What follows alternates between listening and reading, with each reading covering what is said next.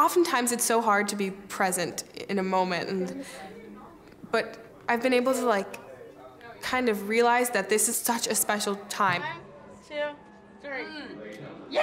Ladies and gentlemen, this is your places call. Places please, top of the show. Places please. Thank you. I think I'm gonna look back at this place and I'm gonna be like, wow, I was here. Like, so many incredible performers have been here, and I'm just so lucky to be a part of it.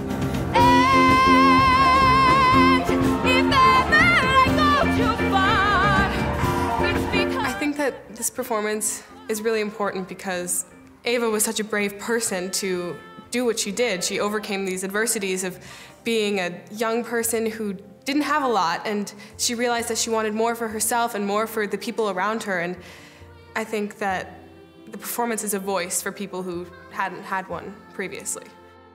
We get to meet the kids week 1 when they get here, and I think the director and I are the only 2 people who've gone through all their videos.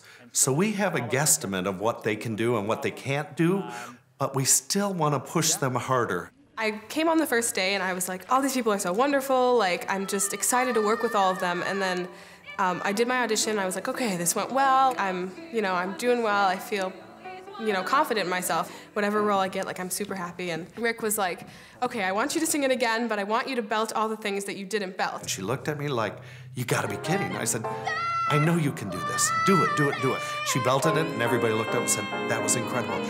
That moment, that's the day we knew we had an Evita. We had an Ava Perón. She was the lead. No one came close to her.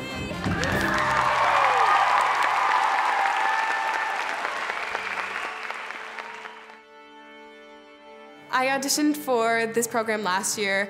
I didn't get into the 6-week program, but I did the 1 week, and I was kind of broken up about not getting into the 6-week, but I realized that all I needed to do was to keep developing like a love for this, realizing that it was the passion that was, gonna make or break me, not the approval of anyone else.